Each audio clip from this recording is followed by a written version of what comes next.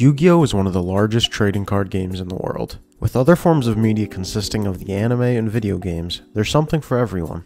But what about me? I've never played Yu-Gi-Oh! At a competitive level before, so this is my challenge. Starting with only 3 structure decks and on a budget of $40 a week, I will try to build a competitive deck using only sealed products and try to become the next king of games. This is Yu-Gi-Oh! OG.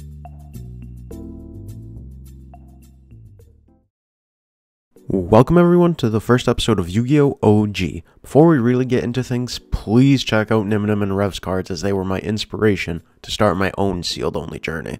My name is Brad and I've been a fan of the franchise for as long as I can remember. One of my earliest memories consists of pulling a first edition LOB Exodia that I still have to this day. There are many things I really want to get out of this series. As stated in the intro, I've never played Yu-Gi-Oh! At a competitive level before. This gives me the opportunity to learn what it's all about. From deck building to combos, I truly get to step into the shoes of a true Yu-Gi-Oh! Competitor. Honestly, I want to rekindle my love for Yu-Gi-Oh! Recently, I've fallen back in love with it, but now I want to do more than I ever have before. Just like Kobe said, I want to enjoy this journey. It's not about the destination, it's about the journey. It's easy enough to just get the cards I want, but learning new strategies and using cards I never would have used before is really what this is about. Each week I'll be opening $40 worth of sealed product that will help our deck improve over time. After each opening I'll add the newly acquired cards to the deck and see how it stacks up against the competition. With the current state of the world, it'll be very difficult to play in person. However, I do have a couple friends that I will play against every now and then. The rest of the duels will either be held on EDO Pro or Dueling Book. This is where you come in. Every week I'd like to challenge some of you. Just leave a comment and you might get picked. Without further ado, let's hop on into it. Welcome everyone to the very first episode of our sealed only challenge. Now from the trailer you guys could tell we have 3 different decks we're trying to choose from what we're going to build competitively. So we have our choice of Pendulum Domination, where we just go down a dark pendulum path. Are we going to go with the brand new structure deck Spirit Charmers? So many amazing staple cards in this deck. But the Spirit Charmers themselves aren't great. It doesn't mean we couldn't find a better engine to work with these great staples. Or we're going with the classic Blue Eyes White Dragon. However, there's not much in here. Blue Eyes, who really knows if it's competitive, but Dragon-like is, so it's really tough to say. But I think, honestly, we're going to go with Saga of Blue Eyes White Dragon. Although I've never played competitively, Blue Eyes is definitely a deck that I really love. Ever since, watching Kabi use it in the anime. I know it wasn't really a Blue Eye-centric deck, but come on. What's more iconic than this bad boy right here? So, without further ado, let's pop these bad boys open.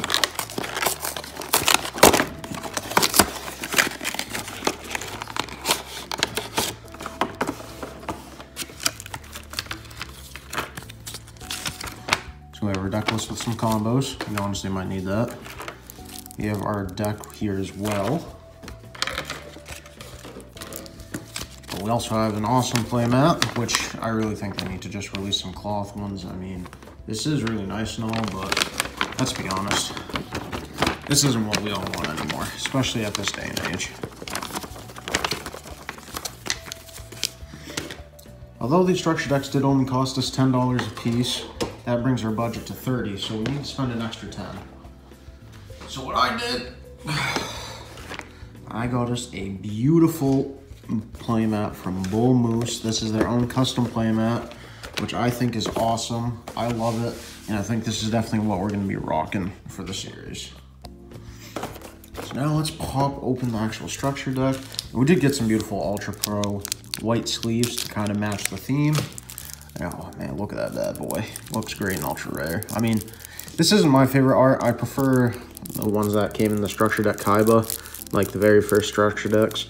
And honestly, I don't really like any of the other arts. I mean, I'm cool with this one. The Ultra Rare does look really nice, but I prefer, that's what I consider the OG because that was the first one I ever saw. Get that crap out of here. Just kidding, love them both. All right, so we have Blue Eyes White Dragon. Gosh, that's beautiful. Azrai Silver Dragon. Maiden with the Eyes of Blue. Dragon Shrine. Oh, I didn't know that was super rare. I've literally never opened the structure deck, so this is kind of a new thing for me as well. We have a Rabid Dragon, Alexandrite. That'll probably be a good level 4 that we play. Same with Luster. I mean, maybe we'll throw that in as well. Darkstorm Dragon, Mirage. I know that's good for traps. Divine Dragon, Apocryph. I don't think I've ever seen that. And the White Stone of Legend. That's definitely going to be in there. Ooh, Kaiba Man. Ooh, Honest. Probably early build. That'll be in there. Burst Stream. Love this card. Stamping Destruction. Wingbeat. Trade in easily. Same with cards of consonants. White Elephant's Gift. 1 for 1 without a doubt. Same thing with Monster Remore. Dragonic Tactic. Soul Exchange. Econ. That actually might make its way in the deck as well. Fiendish Chain. Kunai with Chain. Damage Condenser. Call of the Haunted. Compulse. That actually probably wouldn't be bad. Champions Vigilance. Wait, why are there monsters? Oh, okay. So we have Rider of the Storm Winds. So that's another level 1 tuner. Kaiser Glider. Why are they in the back? That's really weird. Erratic Dragon of Tefnuit. Silver's Cry, which is fantastic. Swords, and then Castle of Dragon Souls. So all in all, not a great deck in today's format. Probably back in the day it was much better. There are a lot of support cards that we need. But I think it's time to get cracking with some deck building.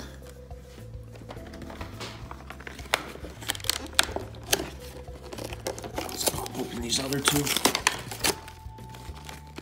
Well, folks, I think we got something. So we got a 40-card main deck, a 6-card side deck, and then our 3-card extra deck, which I think was pretty standard. Starting off with our monsters, though, obviously we got to rock the triple Blue Eyes White Dragon.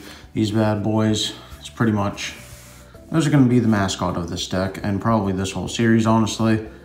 Again, not my favorite art, but I think that you kind of got around 3 of them, especially in these early builds, and probably for the whole series as well. Up next, we have the triple Maiden with Eyes of Blue. Without a doubt, probably one of the best cards in the deck at these early stages, and probably will be for a while as well. That's one of our actual negates, maybe even possible synergy, who really knows. And then, surprisingly, we have triple White Stone of Legend. This card's actually pretty good. Normally, you would only see like 1 or 2 run. I'm rocking 3 for now, and I'll kind of explain to you guys a bit later why that's the case. And I've got double Rider of the Storm Winds. This is pretty much just an equip card to put on to Blue Eyes to kind of buff them up and kind of just help it out. Then, for just some non-Blue Eyes cards, we have the triple Luster Dragon. This is just a nice little 1900 beat stick that we're putting out there. And then we're also throwing out the triple Alexandrite Dragon. This is just a 2000 beater as well. And then we're rocking 2 Honest. This is, again, just to kind of beef up those monsters. This could honestly be 3 eventually. We'll kind of see. And now for the spells.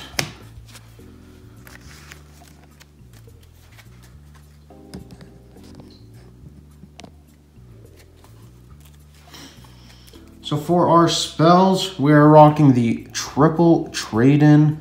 Honestly, that'll get us some solid draw power, and these are going to be cards we're going to use for the long run anyway. And why we're rocking that triple White Stone of Legend, because of cards of consonants. Again, get us that draw power that we're going to need eventually, and honestly to this day as well. Then I am rocking 3 Silver's Cry. This card is pretty much Monster Reborn, just a once per turn. But what's cool is it's actually a quick play spell. And then also, we're going to be rocking not 1, but we're going to be rocking 2 Dragon Shrine. This is literally just a Foolish Burial, but a once per turn. This card will kind of get better down the road as well. Probably won't see too much play for now, but it's something that could be used in niche situations. And now we have one more 2 of, which is kind of a strange card to rock, but we're just going to kind of see how it works. Dragonic Tactics. So pretty much tribute 2 dragon monsters, a special summon a level 8 from your deck. So if we can turbo out a couple monsters, you know, get that free Blue Eyes out on the field and do some damage, hopefully. And we're rocking 2 1-ofs. We got 1 for 1. This is going to be one of the cards that actually turbos out some level 1 monsters, which we actually have a few of in the deck. And then we also have our beautiful Monster Reborn. We just need that Reborn power. Honestly, I think this card should be used more often, and it's just something we don't see. And for the rest of our Spell and Trap cards, I have 3 Champion's Vigilance. This is just, if you control a level 7 or higher normal monster, you're able to actually destroy a card when a monster summoned or when an effect is activated. Again, I'm not sure how much use it'll get, but, you know, it'll be something, and it's better than nothing. And then I'm running the triple compulsory evacuation device. I think that this card can be good. Again, I'm just not a huge fan of the targeting effect, but it's something that I think can be used.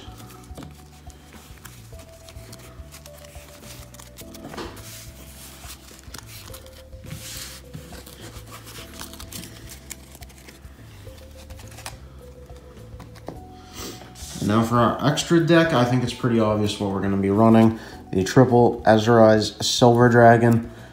Eventually this will probably just get cut down to 1, but for now this is something, I think 3 is perfectly fine to have. I mean, I doubt that we'll ever use 3, but might as well fill up that extra deck for now. Then we actually do have a 6-card side deck. I have 3 Fiendish Chain and 3 Enemy Controller. Fiendish Chain, I feel like will actually probably end up getting quite a bit of use, and this might actually make its way into the main deck. An Enemy Controller, you know, if I just need to stop an attack or something, or if I just need to take a monster, that's pretty much what that's going to be used for.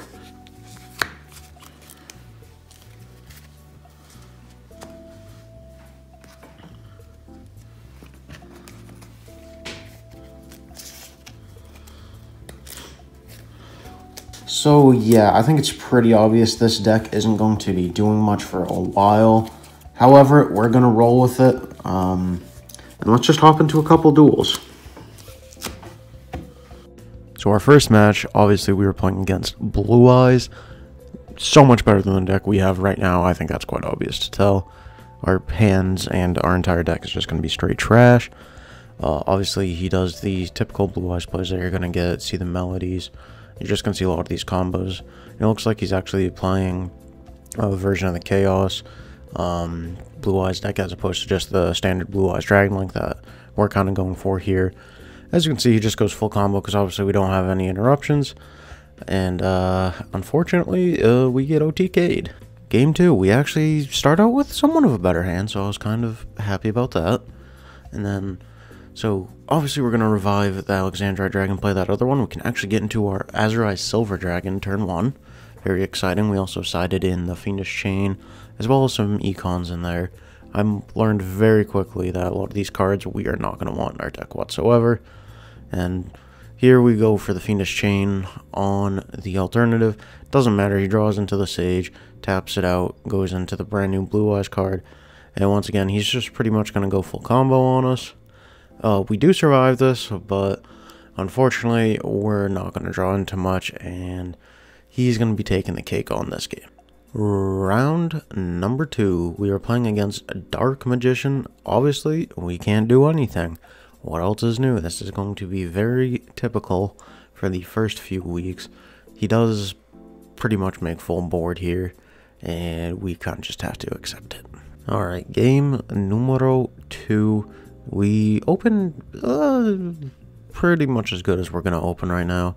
He, once again, obviously going full Dark Magician combo. I think he ends up, gosh, he just wipes the floor with me. I try to compulse, try to do stuff that actually slowed him down for a little bit, or so I thought. Round numero 3. We end up playing against ABC. We get the Maiden, and that's pretty much it. Champion's Vigilance is such a terrible card. I don't even know why I considered running it to begin with. Well, it's funny because he goes with Union Carrier, pulls out a few more stops, and then he just kind of, he played this very strange, I felt. I mean, obviously he's going to get the win anyway. Or is he?